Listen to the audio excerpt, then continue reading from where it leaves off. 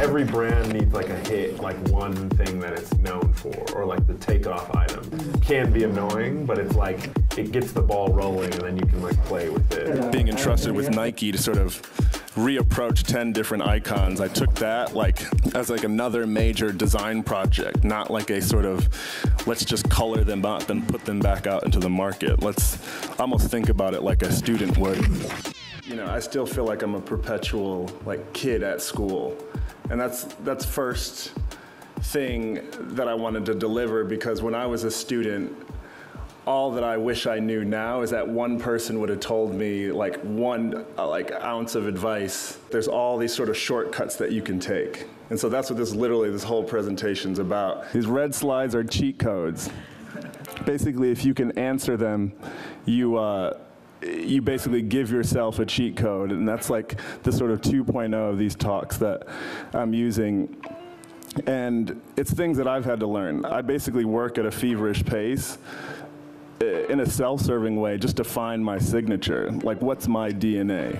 Every architect, designer, artist that I look up to, you know, whether they were doing period paintings or buildings in their early career to the end of their career, there's basically a through line. So what I would challenge you in your work, no matter what, is go back. You know, go back to when you were like, your earliest memories, or the way that you thought to organize something, the way you thought to organize your closet, or what colors were your favorite. Back in that sort of like early rationale before you sort of learn too much. You also have to have mentors, like dead or alive. You have to sort of connect with some body of work or someone who formulated a thought and an aesthetic, and then build yours upon that. What most people won't tell you is that the people that you look up to didn't invent it themselves. You know, everyone has this sort of like, I call it like getting your brain reprogrammed. Like once you sort of learn a thought process, you can actually see yourself in that and add to it.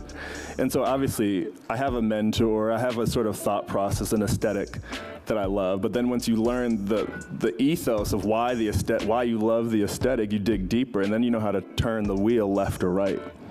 So it's important, you know, that's why I often reference things. I'm not ashamed at sort of recognizing these great moments before us, but take anything and add it to the year 2017, it should be different. It should feel like we can collectively agree on it, and that's what I focus on in a number of projects. Being entrusted with Nike to sort of reapproach 10 different icons, I took that like as like another major design project, not like a sort of let's just color them up and put them back out into the market. Let's almost think about it like a student would. I think it's important not to be precious. That's what this whole thing is. Like Nike, another dream project for me, and I was like, I have to hit this out of the park. And all the architecture kids can sort of catch a vibe. A lot of this is like model making. That's where this is at the same time that I came up with that whole putting sculpture on a bag, where that was like just me finding sort of new space. And that's when I was like, you know, a shoe isn't a shoe to me. Like I'm not approaching it as a shoe. And I think maybe that's why I found a little bit of like open space, is that I was just looking at it like an object. I always thought if you worked linearly, then you have no room. You know, do opposites. It just feels better. But then that space in between gives you sort of a new experience that you can apply and problem solve. That's why I think I work on so many things at one time. I couldn't just do one project like day in, day out. I think it's actually not healthy. One of the greatest lessons that I've learned in building sort of like my sort of career path in like streetwear or fashion is, in an ironic way, is like being very concise. You know, I think, because your life, especially like a young life, it's like absorbed by like things that you've been into like very passionately. And then, you know, when you start a brand, you can often try to like whip them all together to make one big story, but it surprisingly takes less for a brand concept.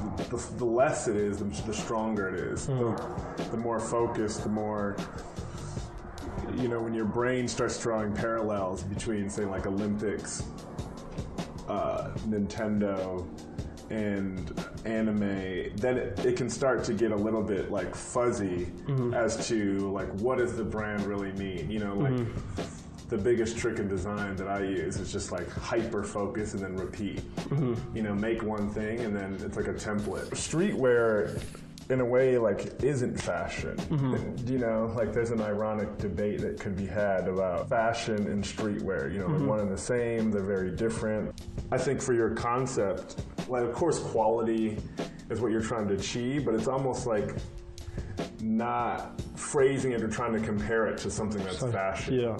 You know, I think that the longevity of the concept of streetwear comes when we all collectively own the exact like space that we operate. And like if you look at brands, like the best streetwear brands that have like that are the most successful, they're not Hermes, but their quality doesn't dictate how strong the brand is, and nor do they like an Hermes has to like lean on the crutch of that. This is the best quality because that's what what their brand is about. They scrap thousands of pieces of leather just to find one, and that's what they're selling. So streetwear, the strongest brand, they're sort of not. None of them are like claiming to be like, hey, this is the best made, you know, cotton or wool or something like that. To me, it's just about organizing, you know, and I think like all the different if you want the brand to be this wide, it needs to be like clear delineation, like this season is about this one thing, you know, so if it's about smoking, then I want to see also like all the imagery for all the different collections sort of like look the same, irreverent to the concept that is a part of that one story. So if it's like about military camo, it should be set on a military base, like look, not always in nature. Or, you know, I see there's like a variance, but I'm just saying things to like think about.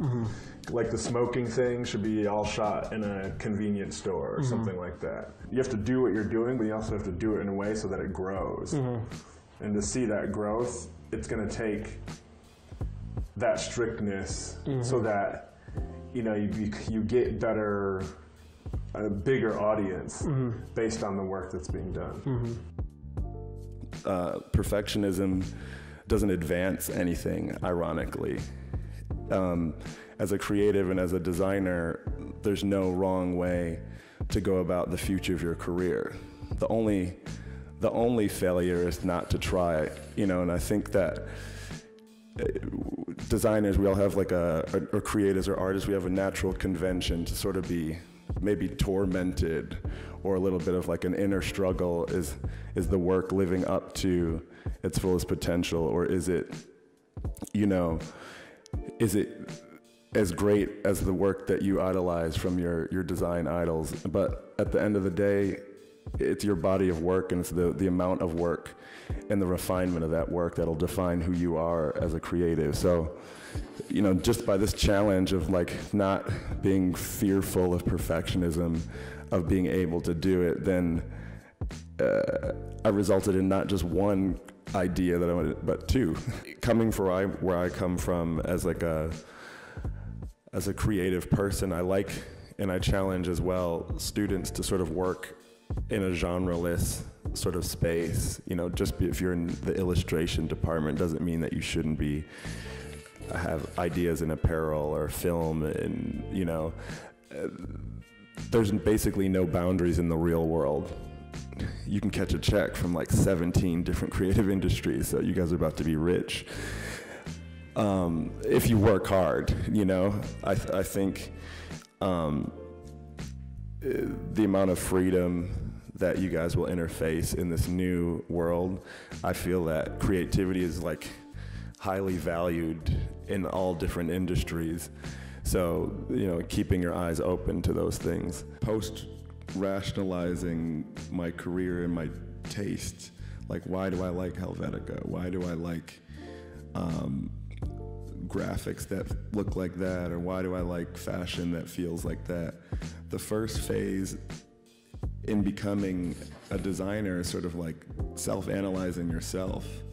You know, it's sort of digging into like, what are your primal emotions and why do you like the things that you like? What you can't exchange is like the community. That's my first question was like, are your friends wearing it? Like, because it's, you know, whatever, it can exist, but for it to be like a tried and true sort of like brand like I think you want it and like I think most streetwear brands attempt to be, it has to have roots back in the actual something that was like a community of people.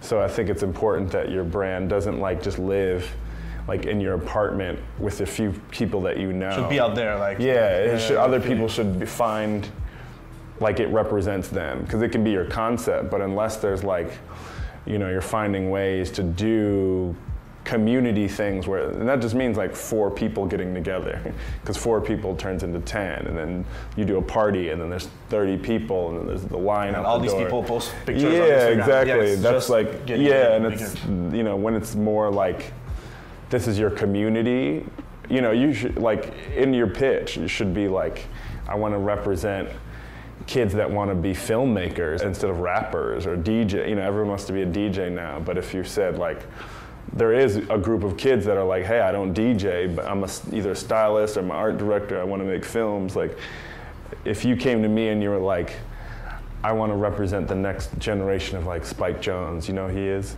Yeah, you should look him up. He did like those he's a legendary Beastie Boys? Yeah, Beastie Boys Sabotage video.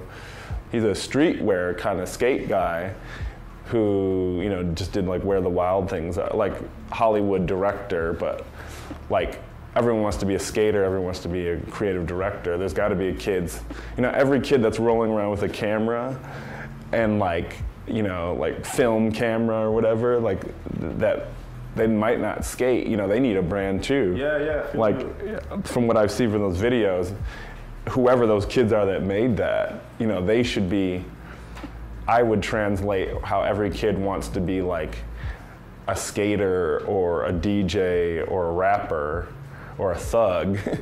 And I would just be like, hey, this is the first streetwear brand that's just for the filmmakers and the cinematographers, the next wave of art directors. Cancel the t-shirts, imagine they don't exist, or do this. This is good for the film too. This is good for the mastered class, for the kids at home. That's how you should have presented it. Like, you know, what's back here is supposed to be what the focal point. And then over here was just about to be like, it's just a laptop, just like, hey, there's some probably like weird porn on there earlier or whatever, you know, like, oh, and then here's my super content, like, you know, it's just whatever. Yeah, but, no, I feel you. Like, you're selling, to me, what your product is these videos. You know, that video looks like it's like $8,000, you know, like this t-shirt. Like, you could go somewhere and someone will charge you that much to do that. And the t-shirt's just like, whatever, you know? And that's even how you pitched it to me. Yeah, you know? exactly. Like, Yeah. It was the first so when you put this as the focal point, like, this is new, I haven't seen it, there's not every kid running down the street saying, oh, I got another t-shirt. You know, like, there's millions of t-shirts. Like, it's almost impossible. It's the most oversaturated time of the human existence of a graphic t-shirt, you know? So it's like, it's gonna have to check like so many boxes. And I go through, like, I can't even design a t-shirt anymore, because it's like, where's the open space? To me, it's like, oh, these, you know, kids can't, like, I can do that. Anyone can do this. Definitely. But I can't do that. You know, I wouldn't even know where to start. But then when you put this out, it's gonna like, kids in Paris, kids in, you know, Tokyo will be like, damn, like, I've been learning cinema 4D, I love streetwear, but that, you know, t-shirts and all that shit wasn't my wave. I need to get on my film shit, you know?